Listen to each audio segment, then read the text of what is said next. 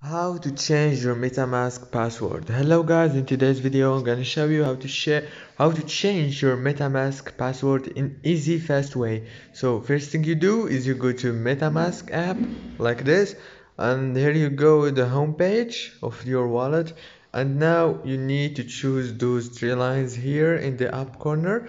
Click on them, and here you go. Now you have to go to settings here down below and choose security, the second option.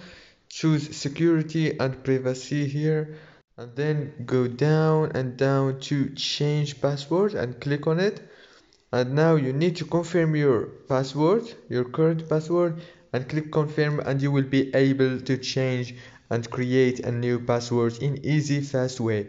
And that's it for today's video guys. If this video was helpful for you, please don't forget to like and subscribe, and thank you so much for watching till the end.